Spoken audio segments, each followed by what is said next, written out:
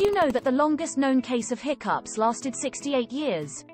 Can you imagine that? Hiccups are contractions in your diaphragm which then cause your vocal cords to suddenly shut and make a funny sound.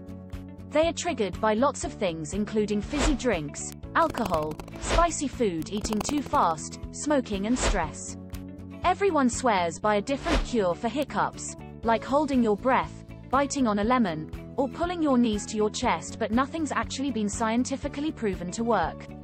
Hiccups should only last a few minutes, but they can stick around for hours.